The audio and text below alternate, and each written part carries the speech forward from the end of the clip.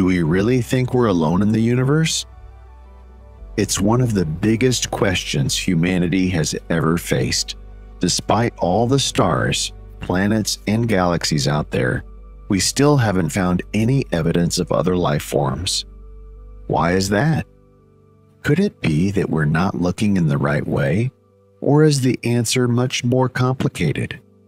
In 1950, physicist Enrico Fermi asked a simple yet profound question. If the universe is so vast and old, with billions of stars and planets, why haven't we seen any aliens? This question is known as the Fermi Paradox. The paradox becomes even more puzzling when we consider how old the universe is. There has been more than enough time for intelligent civilizations to develop, explore, and even colonize other star systems.